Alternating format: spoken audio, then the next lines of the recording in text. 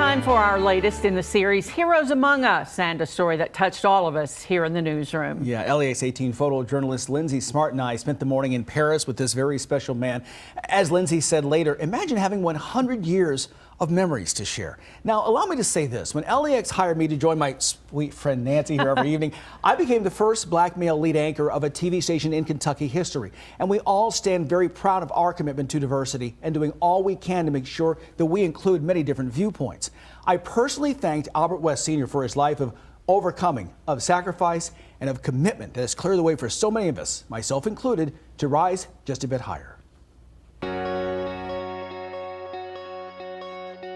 How do you tell 100 years worth of stories? Well, one at a time. After my mother died, my father put my sister in the orphan's home on Joyce. I went down in a woman's yard and stole one of her chickens. You know how much you paid? $15 a week room and board.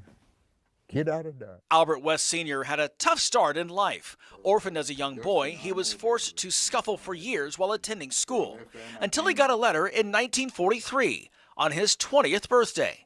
Greetings, yeah. You have been selected at such and such a point to be at such and such a day on such and such a date, period. Be there. Wes was drafted into the Army, where racism awaited. First, while working at a guard post at Fort Lee, Virginia, where black soldiers were not trusted with ammunition. Standing on a guard post at night with a rifle with no bullets.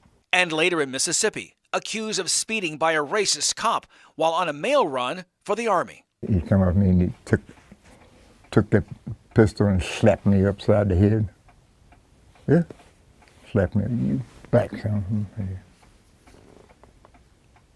I ought to blow your brains out. But Wes overcame it all and served our nation in France during World War II, a stretch in which he noticed a change. When we got ready to get discharged, yeah, you from Pennsylvania, he's from Florida, I'm from Kentucky.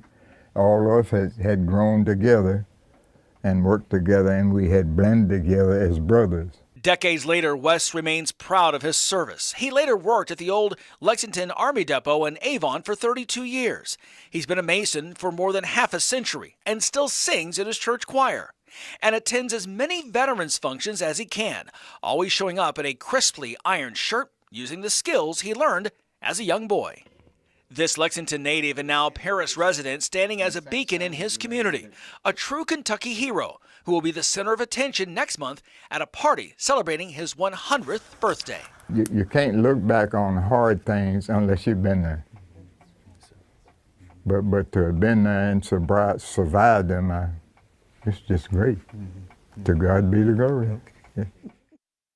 Can you tell I love doing these stories? I love him. I love him. That was great. He was so awesome. Okay, if you want to wish him a happy 100th birthday, you can send letters to Kelly Oakley. Attention, Albert West, 106 Bruner Drive, Wilmore, Kentucky. Here's the address on your screen, zip code 40390. If you send a card, get it there by April 14th. We plan on putting that address for you on our website a bit later. Oh.